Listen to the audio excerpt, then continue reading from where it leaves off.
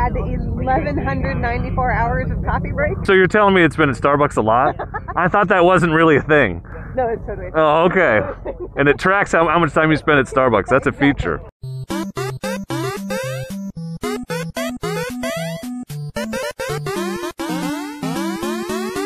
We are here at the 2023 Touratech Rally, and at long last, a bike I have longed to try. Many of you have recommended to me the BMW R1250 GS Adventure. I'm going to get out and get to do a test ride on it here with BMW Motorcycles of Seattle and SoSo Cycles. So pretty excited to finally get my hands on this bike. One that I've had a lot of preconceptions about. Damn, okay. Immediate first impression, you can definitely feel that the motor, the sideways is boxer? This is a boxer, right? Boxer motor, like the vibration is completely different from anything I've ever ridden. And my fear with this bike is that it's gonna feel heavy and like a big barge, like I'm trying to turn the Titanic. That is not the impression I've gotten so far. Well, let's just try some. I've heard that the slow speed maneuvering is amazing on this thing because of the, oh my God, okay. Well, immediately misconception shattered because this does not feel like a barge. Like, seriously, let's try standing up.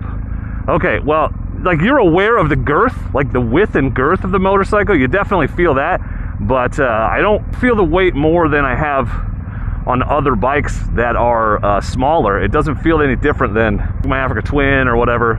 It really doesn't. Like the weight feels similar to that. So I guess it wears its weight well, which is a good thing. The seat is very comfortable, obviously. There's the standing position.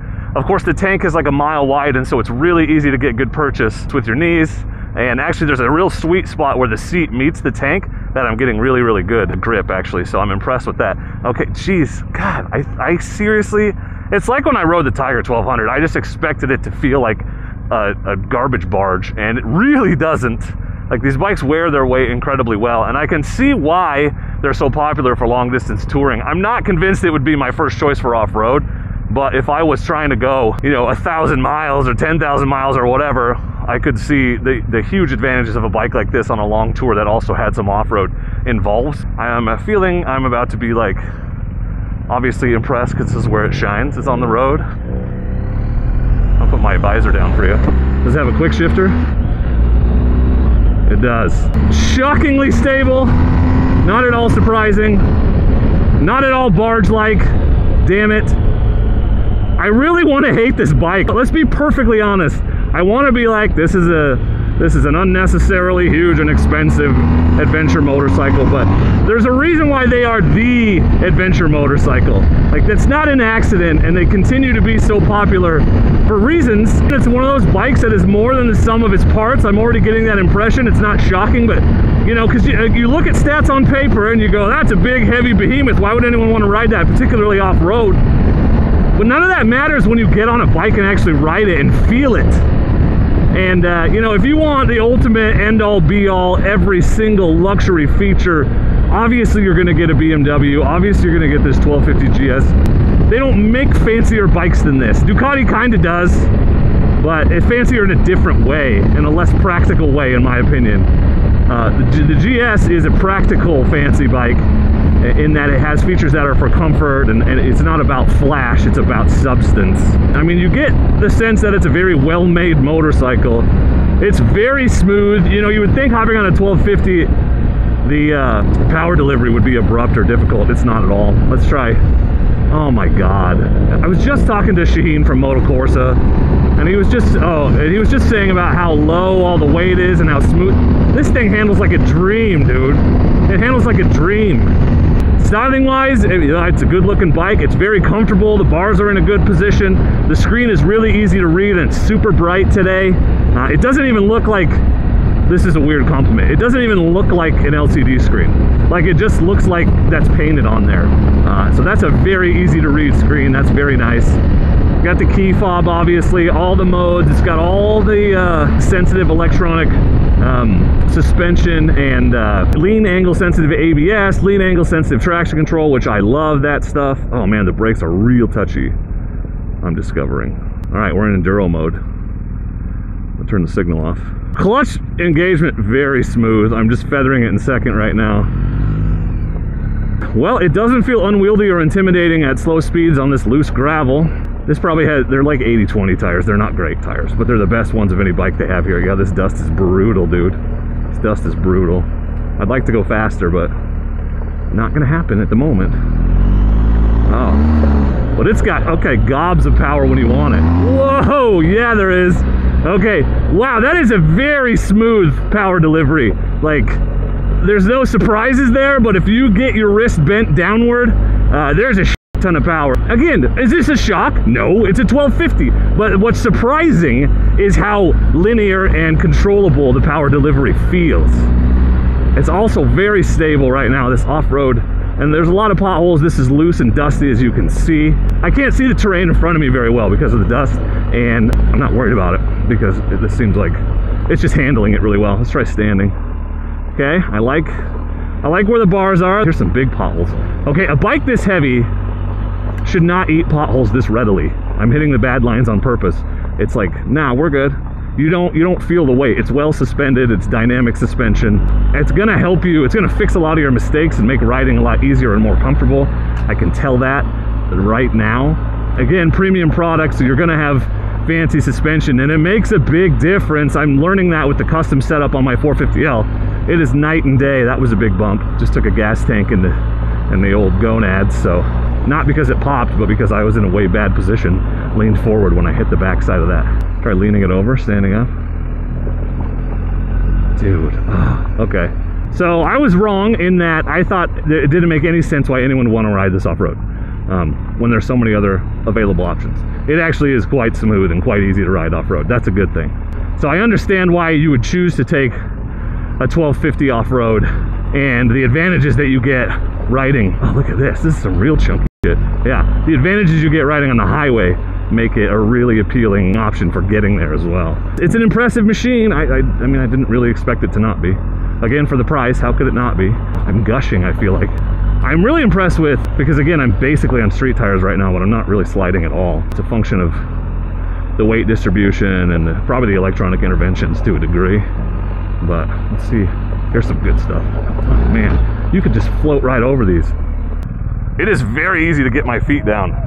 I'm honestly shocked. This is a huge machine. It is a massive motorcycle. It's got the power to handle any size load. 2 riders with full gear.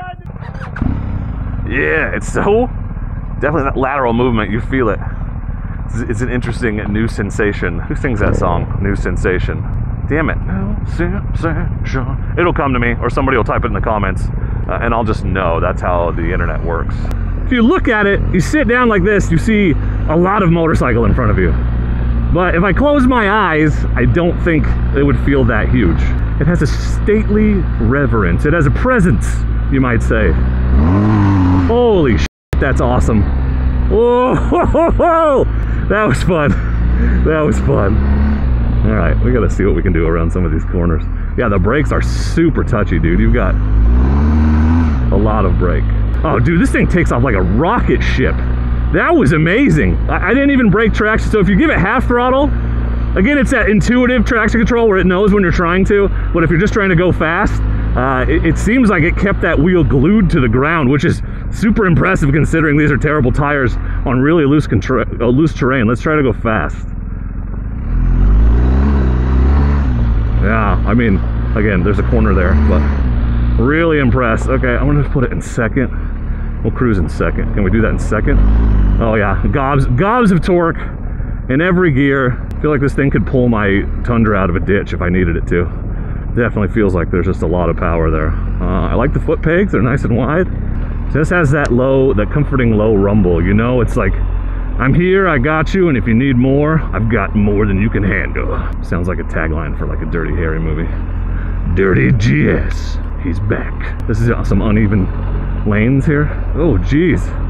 Yeah, the only thing is the momentum gets going in the wrong direction.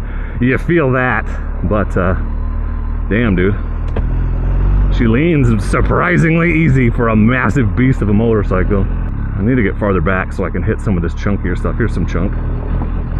What chunk, dude? What chunk? So slow speed crawling through chunky, difficult, technical stuff. It's, again, remarkably easy to handle. That weight is just down low. It does not feel tippy or top heavy at all. It definitely feels like like a Weeble. Like it'll wobble, but it won't fall down. And which is kind of true because it can't fall all the way down because you hit the cylinder heads.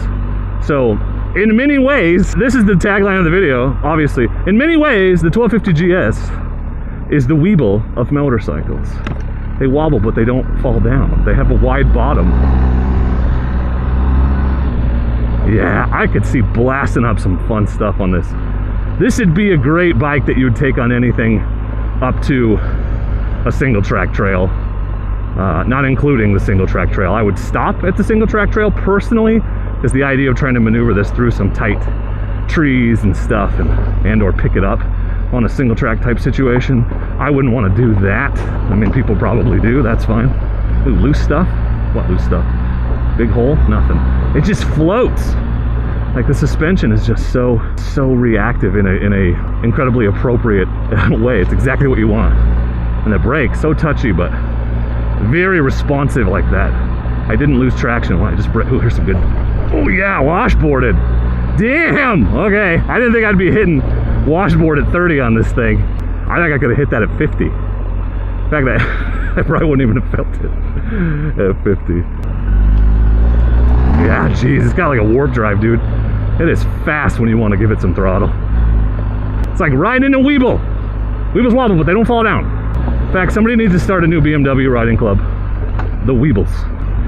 Again, it's got a lot of momentum, so when you hit something that upsets the suspension, it comes up with a lot of weight behind it. That is how physics work, shockingly. Oopsie! Gravity has no effect on a 1250 GS. That's crazy, because I always used to say my Africa Twin jumped like a dead cow. And I gave it almost nothing and definitely got a little off the ground. I'm not saying we just aired 40 feet, but to lose traction at all is impressive, coming up off a jump at, you know, less than 30 miles an hour. The seat is so wide and comfortable, it does make moving side to side less smooth. Yeah, because there's a back on the seat, so you can't just slide. You have to lift up to get your butt crack on the edge to lean it hard, sitting down in a corner. So if you keep hearing like a sound of glass shattering during this video, those are my preconceptions being destroyed by this ride. I was wrong in many ways, and I think if you look at the thing and you make a judgment, you judge a book by its cover, you think you're looking at the Suburban, the GMC Yukon of motorcycles. It's like a bus almost of motorcycles, and it doesn't drive like a bus. It's like a bus with a Corvette suspension and engine in it. This is not a good metaphor. The point is it a simile? It's a simile. I should know this. I have a degree in this. Point is, I was wrong. It's really easy to ride. It's fun, and I hate how much I like it, which is what that's honestly the thing I was most afraid of. Because now I got to go tell all my GS friends that I was wrong and their bike is rad. But also, it literally has a coffee break timer. Come on! Like, that's got to be like what, when it's at rest, like when it's sitting with the key on or whatever. But the jokes are too easy, bro. The jokes are too easy. Well, how long has it been at Starbucks? Well, you wanna win the record for that. So I guess there are intangibles that come with buying a BMW if you're considering one. One, just the unbelievable amount of, oh, let's try the ABS downhill. Interesting. It's actually giving me a little control. Yeah. So if you buy one of these, you're gonna have to deal with your friends' repeated jokes about you stopping at Starbucks. I think the people that handle it best are the ones that just lean into it and like post pictures of their bike at Starbucks and stuff. Yeah, because the gag, I know you know this, but is people that buy GSs don't actually ride them off-road, they just ride them to Starbucks. And I think maybe it's both. I think people on GSs do go to Starbucks, but like, that's because Starbucks is a great place to stop when you're out on a long adventure ride, because you can sit down, get some Wi-Fi, get a coffee, rest, air conditioning. Like, I stopped at Starbucks on the way back from our last trip because I wanted all those things. Let's try the ABS now. Oh, dude. Yeah, I can slam on it, bro. And it's like, it let me roll enough. Purposely taking bad lines, and it's just eating it up. Just eating it up. The exhaust is very mellow. I honestly don't like it. I want a little bit more sound. Yeah, dude, it's a rocket ship. Holy hell. I would love to get out and really rip on this thing. Again, it's like I said when I rode the Tiger, like, why even get a sport bike? This is far more comfortable and is faster than any human needs to go at any time. and you can go longer and farther in more places, way more places. You get all the advantages of an adventure bike, and it's like a slightly less fast bike.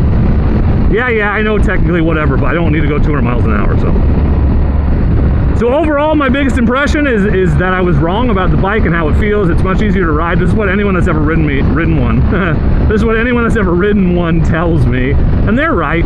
It's a fun bike. It's a comfortable bike. It's a bike that I would very confidently embark on a cross country or a tour of the state, or you know, ride from here to Alaska or whatever, knowing that if I wanted to hit a gravel road or even some two-track along the way, I could feel good about it. I could feel confident that the bike can more than handle anything that I'm probably going to be willing to throw at it with fully loaded gear and everything. So it does it all, unsurprisingly. You know, the question marks with these bikes, or the downsides of the price, is a huge one. And maintenance isn't cheap, and you know, it's one of those you probably got to take it to the dealership, but if you can afford the motorcycle, you can probably afford the maintenance. You got to listen to people making Starbucks jokes all the time. That's a big con. So obviously, while it doesn't feel as heavy as it looks, it is heavy. You definitely feel the momentum and the inertia of this machine when you're riding it off-road. It's really wide, so like getting through tight spaces is a whole different animal on this bike, but at least like the front's as wide as your panniers, so you're not going to get surprised, I guess. One advantage to the cylinder design is that if it falls over, it doesn't fall over all the way. So if your fear about a bike this heavy is having to pick it up, the one nice thing is that they don't usually fall all the way over. Like, I'm literally concerned about getting through this. I hope that we fit. We're going to find out. I guess they wouldn't lead me through here if it wouldn't fit, but this feels, in looking at that, it feels like I wasn't going to get through. This is the motorcycle only bridge out here. It's really cool. Highlight of the trip over here. It is gorgeous. Now this one's a lot less narrow. I feel more confident about it. Very comfortable bike, very easy to ride, easy to get good grip on the bike standing up, so you're not leaning over onto the bars. Lots of modes, lots of features. Like, if you want cutting edge, the most technology on a motorcycle possible, it is really hard to beat the flagship, the 1250 GS. It's really fun to ride, and I've never said this before, but I would consider owning one. So, wow, it's gonna have to be on my list of bikes I go back to. And you guys know I'm all about those Japanese bikes, but I've ridden an Africa Twin, and it's not comfortable like this thing, and it only feels slightly less big. So definitely worth considering if you're in the market for a true large capacity adventure bike to take you around the block or around the world. That was really fun. So thanks to BMW of Seattle and SoSo Motorcycles for the opportunity. Thanks to the ride leaders, and thanks to Touratech for hosting the Touratech Ride and providing us these opportunities all in one place. That was eye-opening and super fun. Please consider subscribing to the channel if you haven't. More test rides, motorcycle camping content, advice videos, things like that. And please subscribe, because I want to be your internet riding buddy. And I'm better than your regular riding buddies because I come with a mute button. Thank you for watching, and please do not forget to be excellent to each other. Thank you. Can't wait to get my Starbucks card for doing this test ride. It's so awesome. This is actually a great test of like slow speed screwing aroundery. God, it doesn't feel as heavy as it is. This is something. Slash maybe a fat guy needs a fat motorcycle. Here I am. That's why it's so comfortable.